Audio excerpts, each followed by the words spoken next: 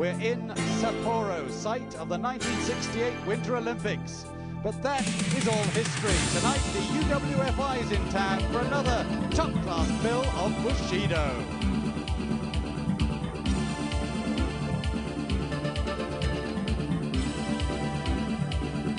Top of the bill is the UWFI #1 Gary Albright taking on Bad News Allen of the USA. There's a tag contest, Yamazaki in silver taking on Takada and Fleming.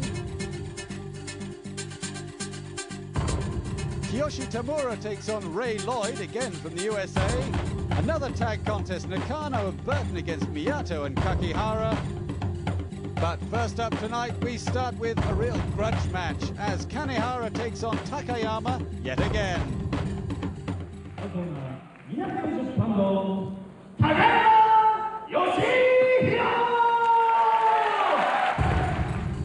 Yoshihiro Takayama is the tallest man in the UWFI, 6'5". He looks a bit thin, but he's a solid 240 pounds.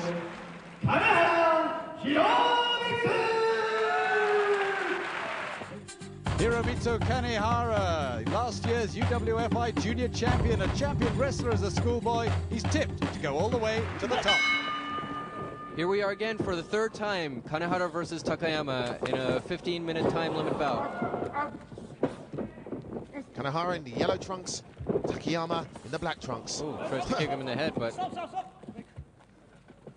Referee Wada deciding that acrobatics on the rings is not what it's about. The crowd seem to like it.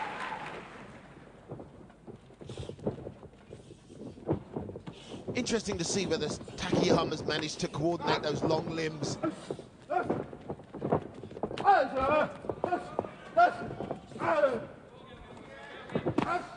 Ooh. Nice exchange of kicks, but I think Kanehara's coming out on top on most of those exchanges. As you can see, Kanehara's realised that if he can keep moving... Ooh! Takayama's got a pretty interesting right strike when he wants to. If he could combine that with a few techniques. If he would stop telegraphing a lot of his punches, then a lot more would get in. Tall man's curse when he's a fighter. Ooh, bad low kick. He has to block those. That one he blocked, but... As I've said, when that right hand decides to find its target. It's almost like radar. Punch to the midsection. Knee by Kanehara.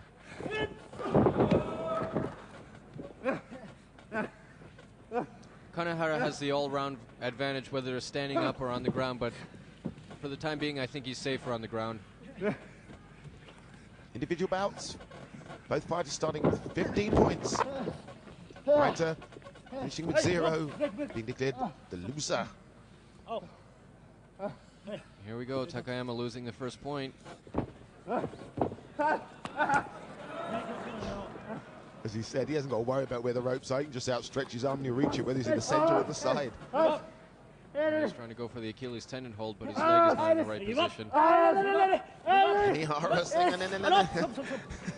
he found the leverage on that one, but he wasn't locking the leg on the bottom enough, and that allowed Kanehara to be able to roll to the ropes.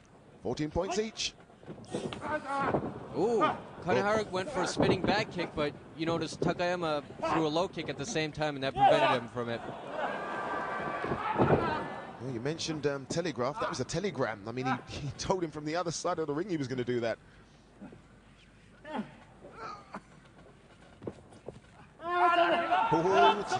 Yet again, Takayama, whenever in trouble, just outstretches those long limbs and finds the ropes. But the last time he found himself doing that too many times, and he ran out of points. Yes, that's true. Even though points weren't the determining factor, he only had a few points left in the match. Sleeper hold by Kanehara, once again too close to the ropes. Shoot sign from referee Wada there. Takayama holding his throat, grunting and groaning. Look at this. Trying to break the hold and then deciding, no, let me find the ropes.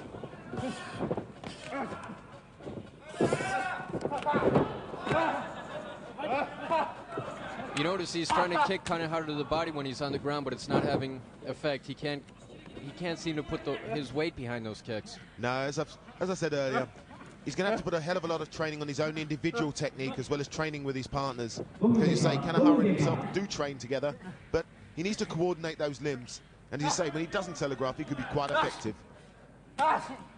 The trouble is he can't pull his punches back too far when he's trying to throw them. That's what's telegraphing him, and he's taking many wide swings. So we could have Takayama the Ropes as a nickname if we're not careful here. The ankle. But the last match, as I remember, Kanehara, he finished with 15 points. He didn't even lose a single point. In this, he's lost a single point. He's down to 14. So Takayama's improved slightly. By one rope escape.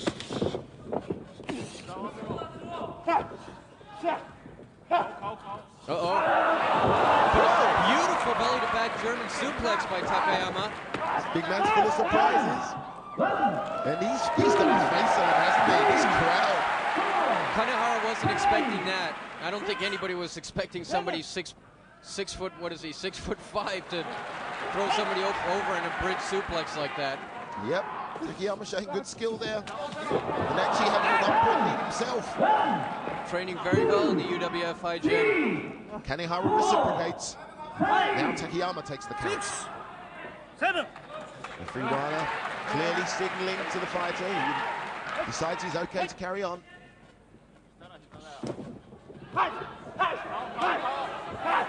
Takayama's knees, Kanehara. Hush, hush.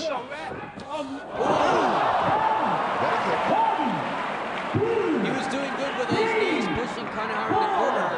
And I don't think that Kanehara was playing possum or pretending to be hurt to make an opening. He really looked like he had Kanehara in trouble. But Kanehara threw that high kick. Yeah, that was the shin. The shin put him square under the chin there. But Kanehara was in trouble. I'm surprised Takayama has Kanehara in trouble this time. Yeah, but Kanehara has a 10-5 lead. But then again, looking at how many more matches Kanehara's had than Takayama, this is only Takayama's third match. So we're saying a bit of wariness on Kanehara's part. Well, Takayama is obviously adapting slowly. But waits for the ropes. 10-4. Kanehara leads. But I think Takayama's going to have to hurry up and dig really deep inside him to try to pull off a victory tonight. He only has 4 points left. Both tired. Ooh, not bad, but spinning back kick, but a little bit flamboyant for this stage of the fight. You see the person ready to hit the bell at any time as soon as the match is over. He's holding the hammer, just waiting for it. Shoot sign by referee Wada as he gets a knee crosslock on Takayama once again. Now 10-3 in Kanehara's favor.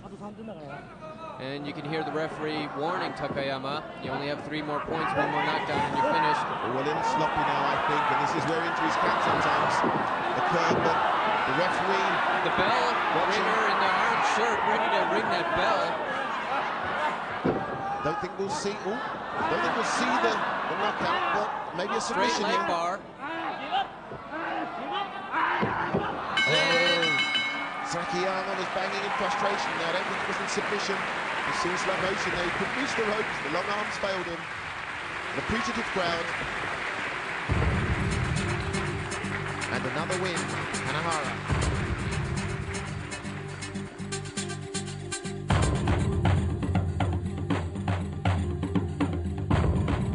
On to our first tag contest of the night. Nakano and Burton against Miyato and Kakihara.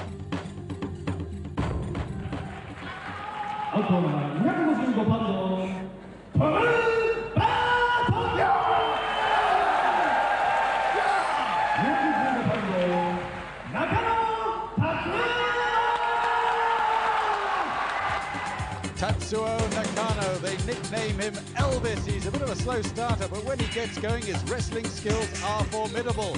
And he's building a fine partnership with Tom Burton of Florida. A bit of a wild man, but the two together are tremendous.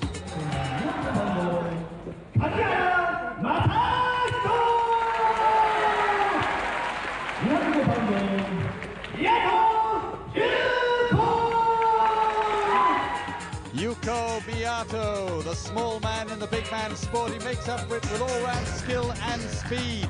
And his partner is also one of the quickest men in the UWFI, the man with the fast hands, Masahito Kakihara.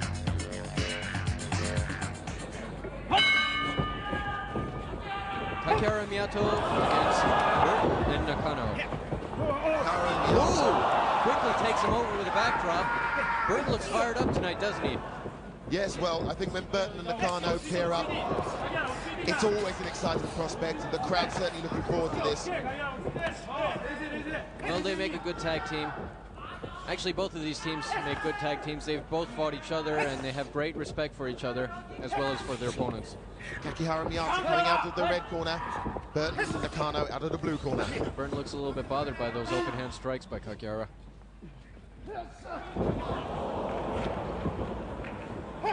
Crowd oohing that little exchange there. Well, he actually kind of picked up Burton and kind of dropped him on his head there. Both tag teams starting with 21 points. Burton looked like he had a quarter Nelson. Like you can see Kakihara's handprint on Burton's back. Have you noticed that? Grief, that's a clear mark.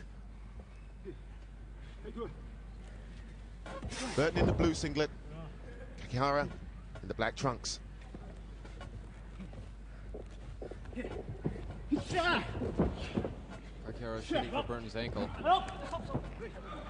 Reward up. And Kakihara takes the first point in this match.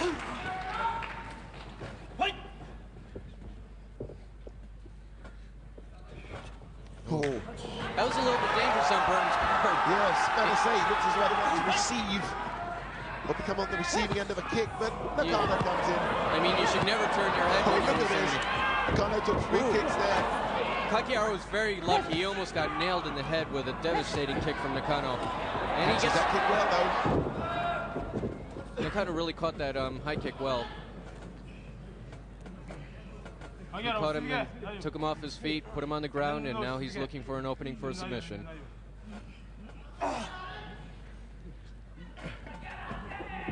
Driving that forearm into Kakihara's throat. He's going for a double wrist lock right now. Well, the crowd saw something funny, but I don't see anything funny about that hold there.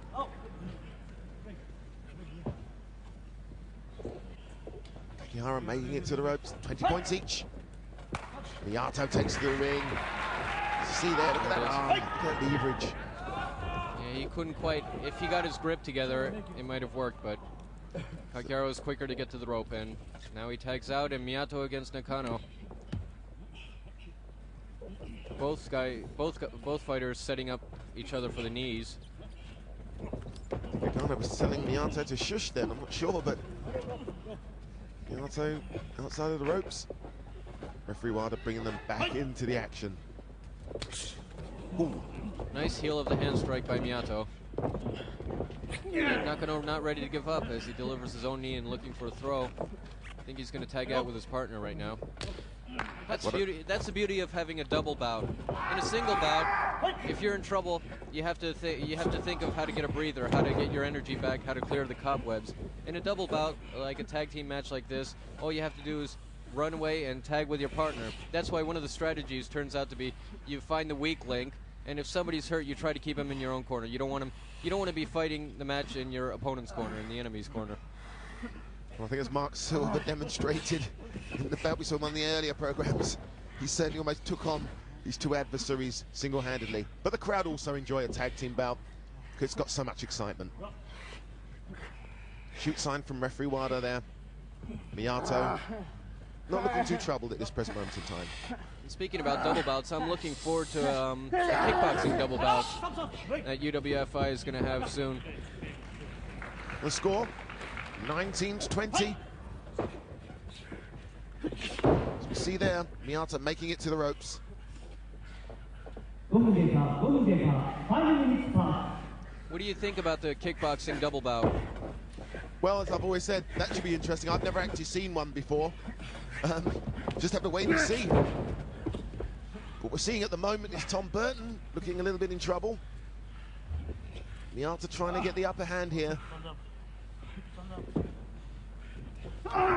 He has it. This could be interesting, but Burton knows his way around now. He's trying to go for a double wrist lock. Burton was kind of stretched his arm out before Miyato actually applied the leverage, and he tried to go for a straight arm bar.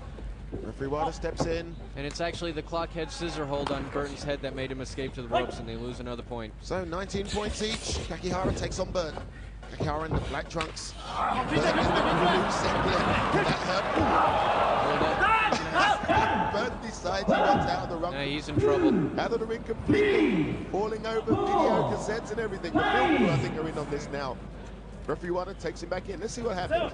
Kakihara is really, he kicked him in the head. Kakihara really knows how to crack the heel of his hand into somebody. Burton seems to be asking referee Wada. Really confused there, but... Well, he's complaining that his hands were down, so Kakihara was able to get This is pretty furious palm strike by Kakihara, especially someone like Nakano. He's really going for the kill. But look at Nakano, evading, bobbing and weaving, good stuff. But Kakihara obviously faster with his hands than Nakano. Yeah, but Nakano takes him and dishes out his own. There we see it. Look at that. Nice palm strike to the jaw. He took all of it. He went, there you go. The heel of the hand. 16 points each. Referee Wada gives Kakihara the count. Boy, that Nakano's tough. Good low kicks. Oh well, spinning crescent kick, failed attempt, and then Nakano applies his own pressure. Knee cross lock. It looked like it was almost over for a second there. But Kakihara didn't make it over to the ropes, so... Yeah, he did. Oh. Yeah, he had the knee cross lock, and his leg made it to the rope right there. Referee Wada breaks them. And Nakano has tagged out with Burton once again. Burton's caught his breath. He's cleared the cobwebs from his head. Yep. And he's back in there with Kakihara. Takes him down. That was a nice throw. Nice setup maneuver for a ground submission hold. 2 points in it. Burton looking for the cross lock, but Kakihara fighting it off. Here it is. Yeah. He takes him over, quickly spins around, and tries to set up the submission hold. Once again, we see Nakano tagging in the ring.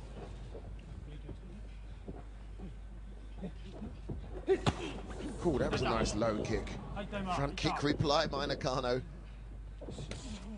Nice punch to the face. Nakano didn't bob and weave from that. Nakano setting up a knee. Yeah, and Kakihara very sensibly trying to ensure that he didn't receive that knee. And well, he was ready to block that knee, and when he saw the opening, he took it with those open hand blows. And here Nakano's coming with his own. Uh-oh, here it comes. Oh, that was bad, right on the back of the neck. Uh-oh, the full Nelson. Uh-oh. This could be interesting. Points being amassed. Oh, referee Wada takes Nakano off to the neutral count. And there, Kakihara is in bad trouble now from the German suplex and the full Nelson suplex. Actually, Miyato and Kakihara's team have lost 5 points from that. That's right. Look at this. This is the first one. This is a German suplex. 16 points to 9 now in Burton and Nakano's favor. What a turnaround.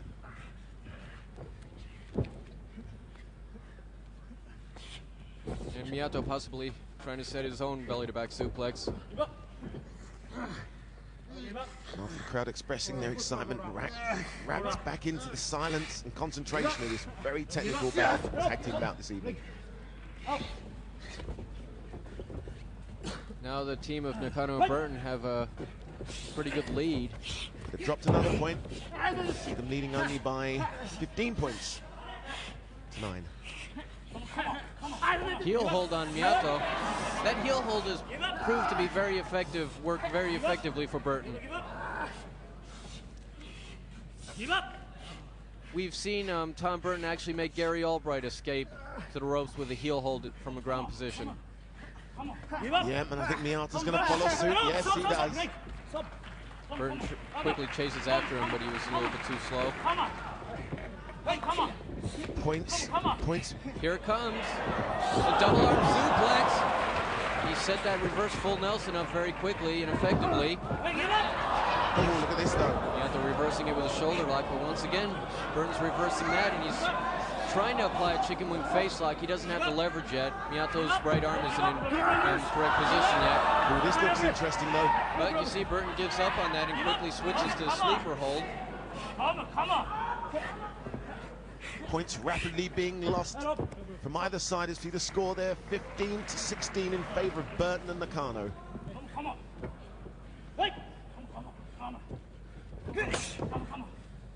Miyato deciding that the wrestling strategy might need some encouragement with his all-round fighting abilities. He attempts to kick and strike his way. Burton's leaving himself open now, right now. He's got to watch out for Miyato's spinning back kick. Hand to the head. I don't know what happened there, but he was fast enough to put Burton down. But there's a count. You can hear Nakano saying, come on, come on, come on. 6, 7. Fight. There it was. Okay. Right hand strike to Burton's head. Ooh, there's some swings going. One of those connects from either side. Miyato tagged in with Kakihara, which was a pretty good move, but now Kakihara's in trouble. Nakano with a face lock, switching it into a sleeper hold. He has the body scissors, and they're relatively in the center of the ring. Nakano, a powerful, gutsy competitor. But as you see the score now, 12-5, Nakano and Burton lead. This means Miyato's going to have to come up with something special. Kakihara, look at this. Some good open hand blows. A good knee. Miyato in trouble. Suplex. He didn't exactly drop him on the back of the neck like he was planning to, but nevertheless, he's taking him down to the ground and he's going for a sleeper hold. And they're relatively in the center of the ring. But look, the body scissors he's applied on Miyato. Miyato's actually trying to reverse those body scissors on Nakano by applying an ankle lock, by pulling Nakano's ankles with his own feet. But he's lost that hold. And once again, Nakano's trying to look for another opening as Miyato puts a leg breaker on Nakano. Well, Nakano just drags Miyato back in and looks for the side. This looks dangerous. Yeah, he has a reverse sleeper hold. 12-4. Final stages of this tag team bout. Burton and Nakano lead. Burton looks a little tired. Miyato looking for those kicks, but Burton says, come on, he's getting Burton's those. all fired up. Firing up the crowd as well. But there it is. There it is. Miyato takes a count. Look at that point deficit now. Burton shouldn't be fooling around too much out there. He should be getting down to business. High kick to the head, knees. Burton's in trouble. Resilient.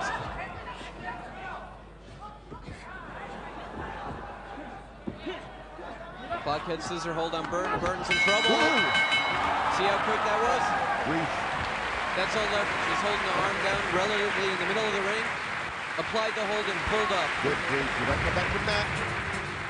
Clockhead scissor hold by Yuko Miyato. And the winners, Miyato and Kakihara.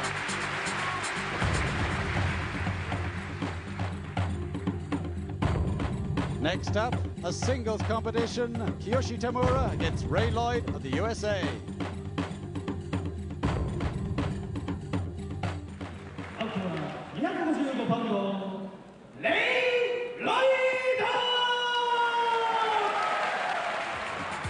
Ray Lloyd of the USA, 29 years old. He's trying to make a name for himself in Japan, a tough task. It's what he relishes, but this is his debut.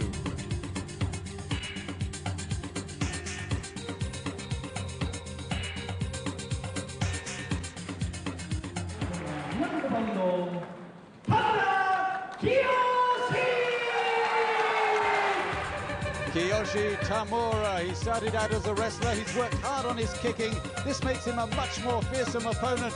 As Matthew Saad Muhammad found out, the former world boxing champion was destroyed. And that is why Tamura has a great record.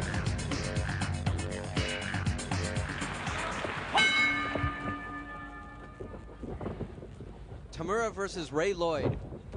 Ray Lloyd opening with a kick. As far as I know, he's an amateur wrestler. And that was a very impressive kick. That was a jumping, spinning kick there, so he's obviously been having some training. But Tamura. This is going to end up to be a pure wrestling match. Tamura fighting out of the red corner, the red trunks. Lloyd fighting out of the blue corner in the red singlet. Tamura going for that ankle, and he has a good hold on him right now. Look at that concentration and aggression. Tamura's face. He's not looking around here. Yeah, he has a good ankle submission on Ray Lloyd. And the first point of the match is lost. Both fighters started with 15 points, as we can see there. Tamura not interested in the points there. It looks as though he was going for the all-important submission. I wouldn't say that Tamura is much of an up-and-comer anymore. I think he's pretty much made his way up in the ranks, and he seems to be with it. He seems to be able to party with the big boys now. Yeah, I'd say Tamura's arrived.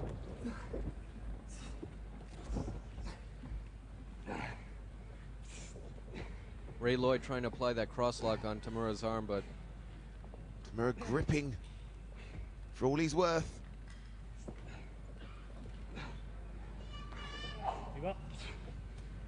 referee Wada asking Tamura if he's ready to give up, but I think it's going to take a lot to make Tamura give up. Sounds like a very young spectator in the crowd. I mean, the spectators come from a fairly wide age range. Yes, they do. You have young people, you have relatively old people, you have men and women. Got the score, 15-13, in Tamura's favor. Lloyd makes it to the ropes. Single leg Boston Crab by Tamura.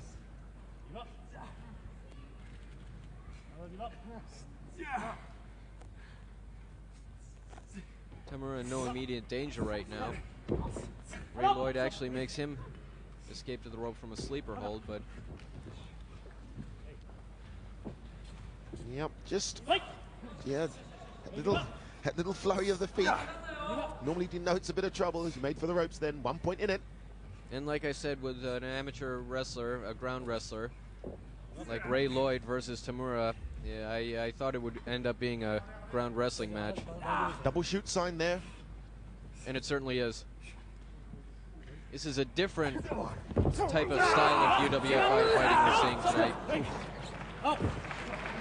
Devastating Achilles tendon hold. And that actually could bother Ray Lloyd in the later in the match, even though he's let go. Posturing, feeling their way, looking for that all-important opening. Ray Lloyd seems to be okay. He's fighting back pretty well. But it seems like, even though Ray Lloyd, the great wrestler he is, so far Tamura is coming out on top on those exchanges.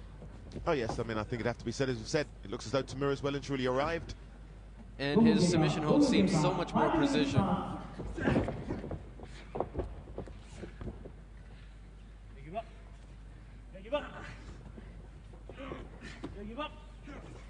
Face lock by Tamura. Timekeeper. Tensely focused, making sure that the count starts as soon as referee Wardner signals to him with the shoot sign.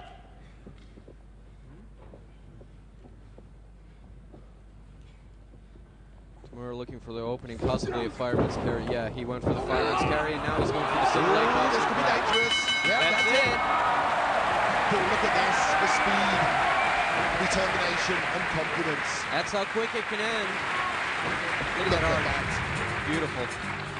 So arms aloft, the winner, Yoshi Tamura.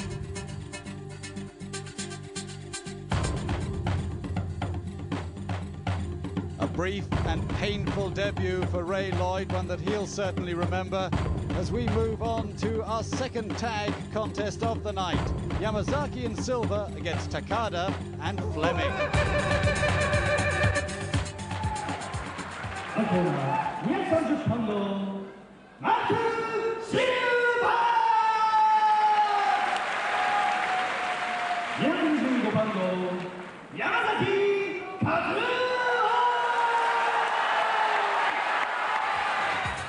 Kazuo Yamazaki, known for his strong kicks, a very effective German suplex. He's tall, he's heavy, and he's got an interesting partner in Mark Silver. The youngster is on the up and up after a shaky debut. He's learning fast.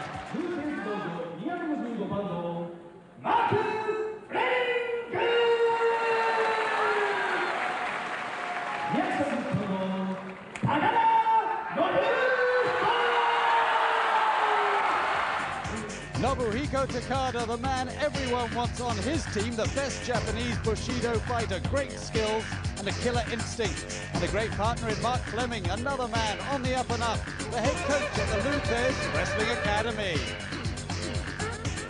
Go. Fleming and Takada in the red corner. You see Yamazaki and Silver in the blue corner. Yamazaki open up with a crescent kick. Interesting tag pairing, this. Not quite sure what to make of it.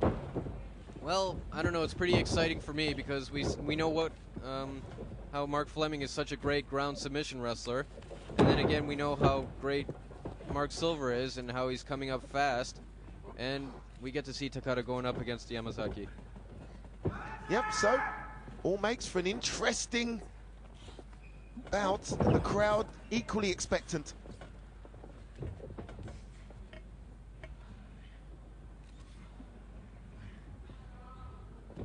Right now, Mark Fleming is trying to apply an Achilles tendon hold on Yamazaki, but he's standing up and trying to reverse it with a heel hold. With a double shoot sign being signaled by referee Waller. Fleming said, ow, as he made for the ropes.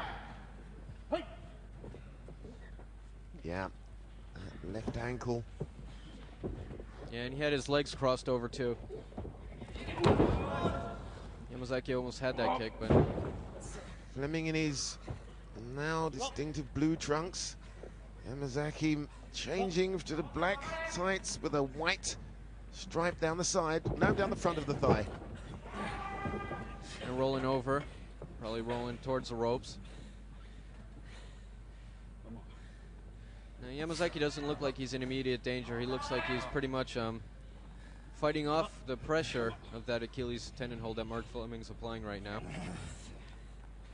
He's kind of pushing his own foot away, which is taking a lot of the pressure off of that hold. 20 points to 21 in favor of Fleming. And here comes Mark Silver. A new up-and-coming guy who, in an amazing amount of short amount of time, has come all the way to the top. When he takes on Takada. And Takada's making his distance pretty well. Mark Silver's coming back with his kicks, but Takada manages to defend against them pretty well. Each man in danger of a suplex right now. Looks like Takada's going to take it. Takes it down with a belly-to-belly front suplex. Now he's trying to apply the crosslock on Mark Silver. But Mark Silver knows that it's coming, and he's pretty quick to reacting.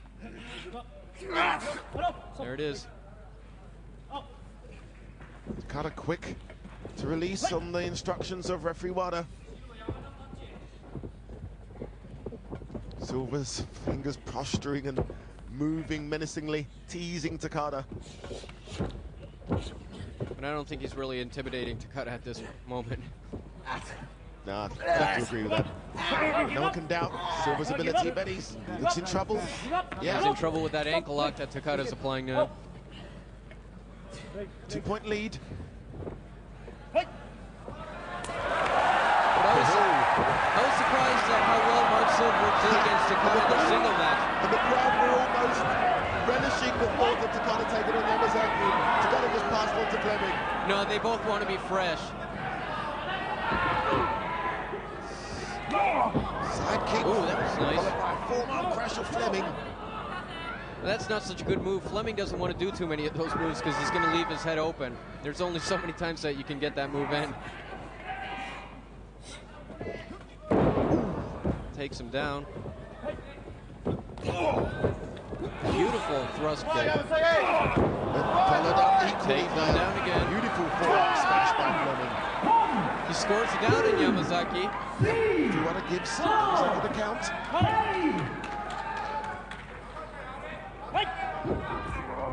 Uh-oh. Look at these continual reversals of submission holds.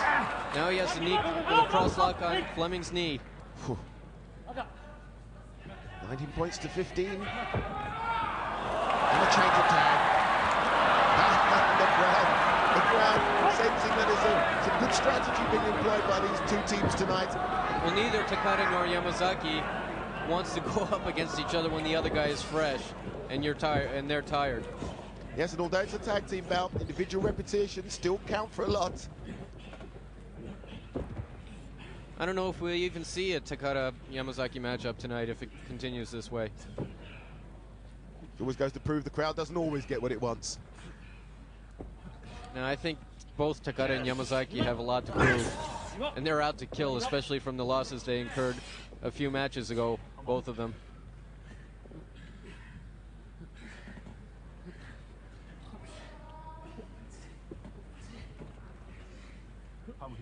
And it was interesting, the last time Mark Silver and Yamazaki were in the ring, they were going against each other. That's true. But see, I mean, the intense concentration afforded by even the team members on the outside of the ring, I think shows that whether they're... Oh. Well, there was a heel hold by Takada. Didn't seem that as much. But look at that leverage, yeah. All you need is a little bit, and that was hurting Mark Silver's knee. And Takada faking him out with a low kick. Would Silver get a chance to work out with Takada in training? Yes, he has done when he first came a long time ago, but... Takada just sort of waved away Silver's... That kick looked like it almost missed. I saw Mark Silver kind of stepping back, but I guess it did manage to... He managed to back out of most of that kick, but... But it clipped his nose, and usually when you get banged on the nose, the eyes water, you lose a bit of the focus. Yeah, it was the tip of the toe, because he was moving back. He saw the kick coming, and he was moving back, but he was a little too slow to react. And now we see Takada versus Yamazaki. Takada going for a double wrist lock on Yamazaki. And Yamazaki so far being able to defend, but he's getting closer, and it looks like he just might have it, but Yamazaki makes it to the ropes.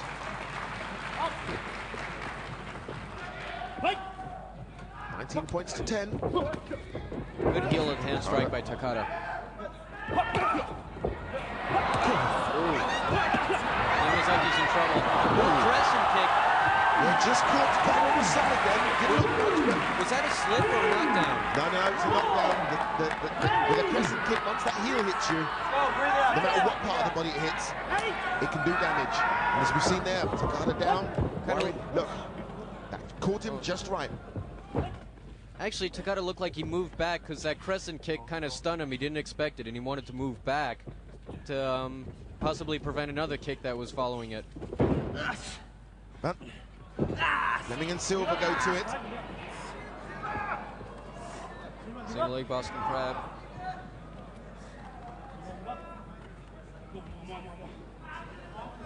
Mark Fleming might want to look to pulling him a little bit more into the center of the ring. And look at this. I mean, but he has a pretty good arch on that, and he has his weight into that pretty good. If you want to say get up, he says no, I'm going to wait for those votes till he gets there. The crowd loving it. 16 points to 9. Fleming and Takada lead. Yamazaki in again. Mark Silver obviously hurting from that last session. Nice kick to the head. That kick found its mark. I'm just glad he didn't totally find his mark. It seemed that just caught him at the top of the head rather than around the jaw. Back on his feet. Yamazaki looking very relaxed. Oh, spinning back kick knocks him over. Still that first kick that's stunning him, actually. Yes, because I'd have to say the spinning crescent kick didn't seem to do that much for me. But it knocked him off balance. He ran into him with that spinning back kick. But I'm not in there, and I don't know. And Takada almost saying, I want to get in there with Yamazaki. And those two still locked. Look at this. Here it is. It missed. But it knocks him over. Give up. Everyone says give up. Nothing being offered by either. Yamazaki, rather than losing the point, rolls over and tags to Silver. Yeah, I think he wants to be a little bit more fresh when he's fighting Takada. Both Takada and Yamazaki, they really know each other's strategies very well. They know their fighting styles very well. And that's why they know how bright they have to be when they're going up against each other. Takada opening up a bit now on Silver, and Silver responding brilliantly there. Ooh, this could be interesting. This is amazing. See Takada having his own trademark move used on him. This is amazing to see how long away Mark Silver has come. Dragging him back into the middle of the ring so Takada can't escape to the ropes, and this could be it. Nice, look at that determination there from Takada. 9 to 8. Takada looks like he's in trouble. Yeah, back's hurt. Fleming steps in. Fleming in the blue trunks, Silver in the black trunks. And that's how quickly any man can beat any man on any given day with a submission hold or even a knockout. That's the beauty of this type of fight. You can never take anything for granted, whether it be points, whether it be submission. You can have a knockout, technical knockout. There it is. The STF. He's trying to go for the face lock now. His knee is really bent back badly. The spectator making sure he gets a record of this one. He's in trouble. Pull. Silver made it to the ropes. 9 points to 7. Fleming and Takada lead. The crowd really getting into this. Sensing something could well be on the card here. Nice knee by Silver. Ooh, and he takes him down and he's setting him up for the submission hold, and he's going for the arm lock. Fleming's a strong man, though, and a good wrestler. Shoot sign from referee Wada. Timekeeper just outside that ring here with the hammer waiting to take the count. Mark Silver has come a long way, but take nothing away from all the other fighters. They're in there and they're continually learning. Here it comes, a double arm suplex. And that looked painful. That was really bad. He had a good reversed full Nelson on him. Look how his shoulders, you could rip your shoulders out with that almost the way he threw him over. Exactly, I mean, that was good mobility apart from anything else. And Takada steps in. We've had a tag and Takada's in. He goes for the kick to the head. Mark Silver says, no, I'm not ready to go down, but now he is. Yeah, takes the count. Close. He's still not too good at taking kicks, but, well, against Takada or Yamazaki, we know they're kicking him. He rushes in, knocks him down. And look at that applause by some of the female spectators there. Silver seems to have his growing fan club. But look at this action. 9 to 3. Takada and Fleming. One more down. They only have 3 points. One more down. And Mark Silver and Yamazaki are finished. It looks like the cross-up. No. And that's it. Look at this. And Takada takes it over Mark Silver. As we see Takada with that amazing cross-lock on Mark Silver's arm in the middle of the ring. Both arms stretched high. Takada and Fleming, the winners.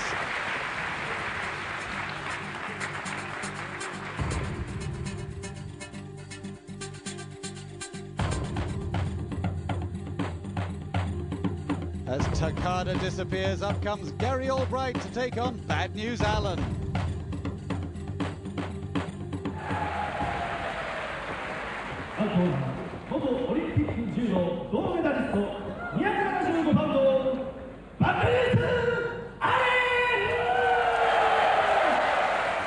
Bad News Allen, Olympic bronze medalist in Montreal as a judo player, turned successfully to pro wrestling.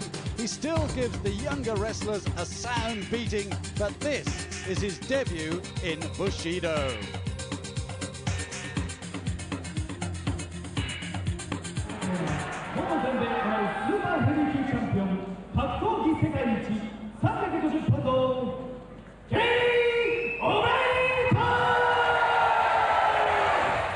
Gary Albright, he's big, he's bad, he's the best. The German suplex, the full Nelson suplex, those are his most feared techniques. That emphasizes his sheer strength and agility. There's the record, 100%, 8 out of 8, Gary Albright. And here we go, Gary Albright against Bad News Allen. I must admit, I mean, I don't know if I've seen this guy before, because I've got to say it, I'm sure this used to be Bad News Brown, the WWF. Yes, you're correct. A lot of people know him in Madison Square Garden as Bad News Brown. Okay, this guy's, well, he's certainly senior, 46 years of age. Yeah, but one thing, although you may have seen him as Bad News Brown, one thing many people don't know is that he was an AAU judo champion, a 5-time judo champion, 5-time world judo champion, and he got the bronze medal in the 1976 Montreal Olympics for judo. So he's been around a long time, but Albright's in there. 8 fights, 8 wins. Can you see him being tested? I don't know. But as far as amateur credentials, we know about Gary Albright, the 3-time All-American champion. Well, it's all about professional credentials tonight. And speaking about the Olympics, with Bad News Allen winning a bronze medal. Ooh, cross-lock and makes. That's an excellent judo move, that cross-lock. And he makes Albright escape the ropes. Ooh, Albright didn't look none too happy there, the crowd getting into it. I was going to say the 1984 Los Angeles Olympics gold medalist in amateur wrestling, Jeff Platonic, was beaten by Gary Albright 4 consecutive times in an amateur match. And now they're both fighting professionally. Albright, and he's now very well-known singlet with that N on the chest. Not quite knowing what it means. It stands for Nebraska. Right, okay. He's a student at the University of Nebraska. Bad News Allen in the black trunks. Did a good throw there. You see, and that was all leverage move. He used his own weight against him, because there's no way he's going to take Gary off with strength. That was a beautiful trip by Bad News Allen, and now he's going for the crosslock once again. And I think that first crosslock kind of woke Gary up a little bit, but he's in no immediate danger right now. He seems to be quite calm and confident at this time. Bad News Allen then showing a pretty... But he does it again. Well. And the graduate student of the University of Nebraska escapes to the ropes one more time, and Bad News Allen seems to be doing pretty good at this time. Yep, giving a good account of himself. A good wine shake. Ooh, but like age, mature. Knees. But that's how quickly things can change when you're with Gary Albright. Gary Albright decided to take him over, and he does it with a belly-to-belly suplex. Look at this. Yeah, here it is. Look at that.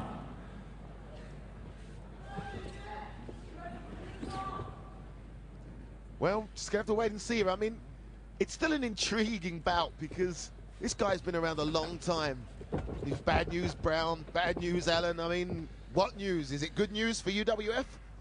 Well, if he beats him, yes, knowing his Olympic credentials and being a 5-time world judo champion. But, uh-oh, here it comes. He didn't get much bridge on that, but... No, dropped and slid. But then again, I think that's bad news for Bad News. And someone else is saying, one more. Come on, look at that. I can't see Bad News taking much more of this. Look at this. No, Did the crowd... I think referee Whiteout, he has to be on top of this. He has to be ready. Trying to work out who the crowd Yeah, is that's cheering. it. No, White saves him. Look at this. And Gary Albright, he wanted to put an end to the match, and he certainly did pretty quickly. Well, the news is, no news, and the winner, Gary Albright.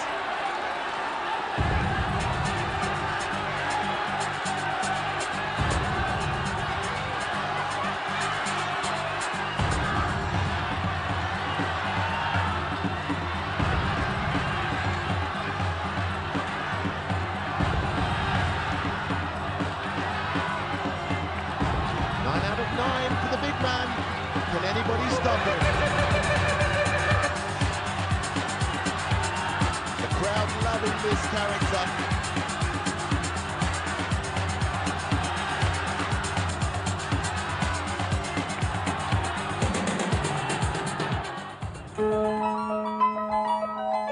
Big Bad Gary Albright was the man the fans loved to hate.